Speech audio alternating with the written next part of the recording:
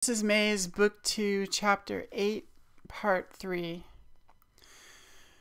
We snuck into burlesque shows in San Francisco.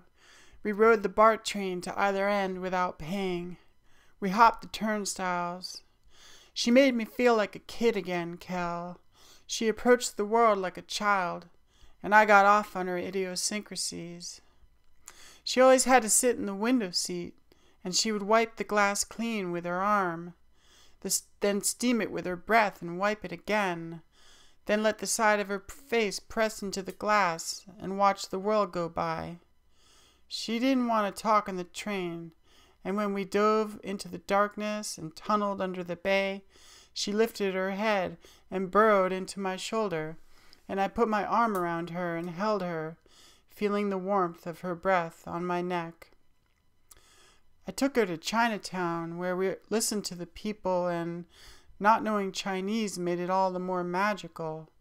And the people were busy and kind and in constant motion. Feeling lucky, we found a temple where we lit incense for the smiling Buddha and prayed to many gods. We walked into the bakeries for sticky buns.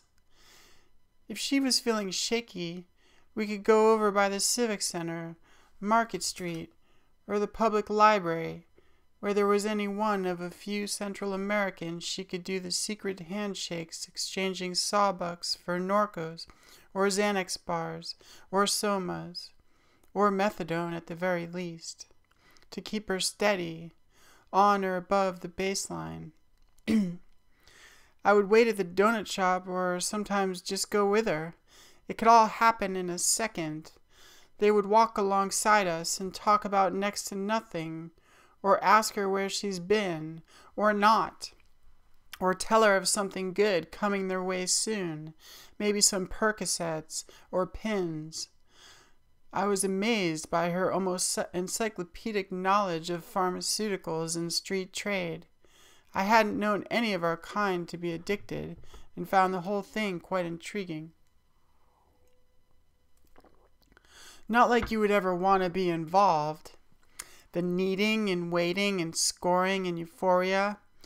All that nodding and sweating and kneading and waiting.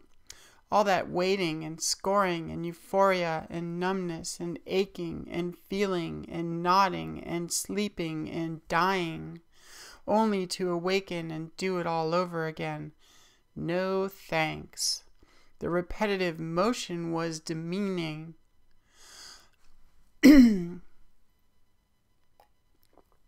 All that she was, my pale blue, was underground like the subway, latent for a chance to arise, a lemon or lime on the vine that never turned yellow, never turned green, never fell but just clung to the vine of the trade, of the street, of the drug, of the need, of the weight, of the nod off the score.